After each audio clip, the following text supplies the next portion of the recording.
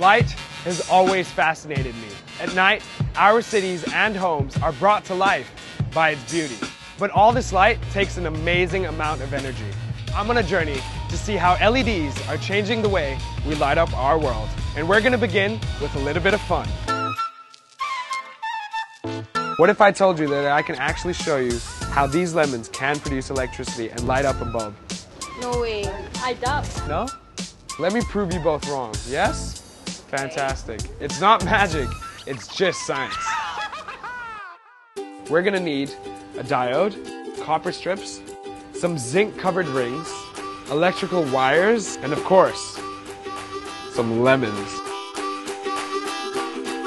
Now let's see if this one lemon lights up the diode.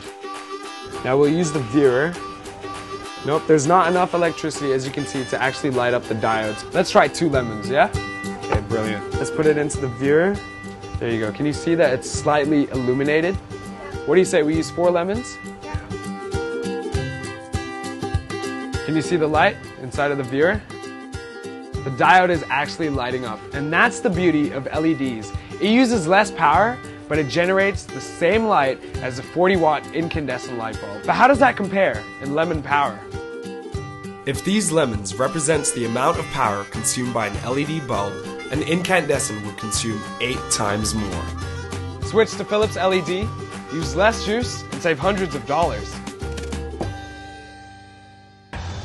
And on our next episode, we compare incandescent bulbs versus LEDs using nothing but pedal power.